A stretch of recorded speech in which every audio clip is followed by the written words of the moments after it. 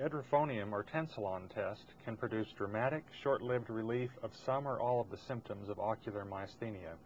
This tape demonstrates some of the positive tensilon tests recorded at the University of Iowa. One of the characteristic signs of ocular myasthenia is Cogan's lid twitch. Look down again. Now straight ahead. I want you to watch what happens to that left eyelid. It first goes up and then it gradually droops down. Look down again. Now straight ahead. And this is a very good demonstration of a Cogan's lid sign. This 36-year-old man demonstrates Cogan's lid twitch on the left after fatiguing of the eyelid. Here. Now look at the camera. Okay. Down. Now look at the camera. Okay. Here's another example in a 73-year-old woman complaining of ptosis on the right and diplopia.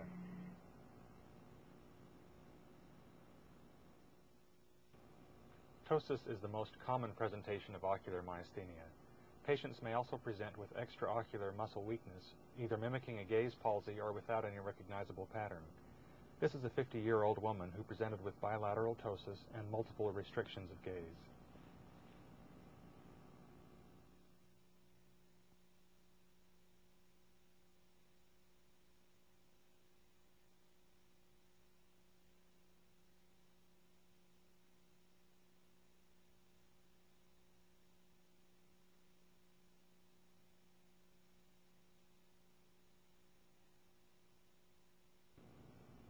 After administration of IV tensilon, the ptosis is nearly gone and the gaze palsies are clearly improved.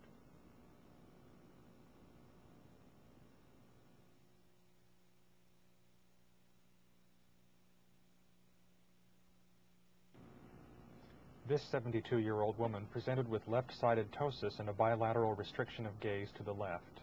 Now look to the left, way to the left. Doesn't get either eye over the left very well. Now look way up and left, and up and right, and down and right,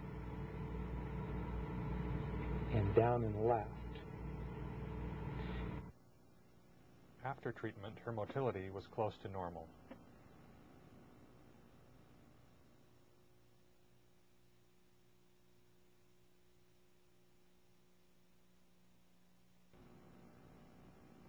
This case demonstrates a more subtle improvement of ptosis with tensilon. This 78-year-old woman presented with bilateral ptosis and vertical gaze restrictions of the right eye.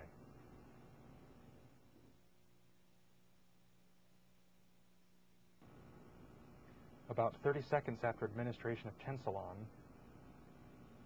here, the lids elevate a millimeter or so.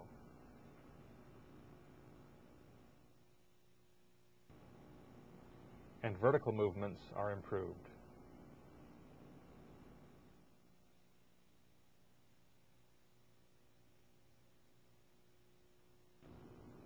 Here are 3 more positive tensilon tests. Notice that the left lid droop improves through a series of blinks.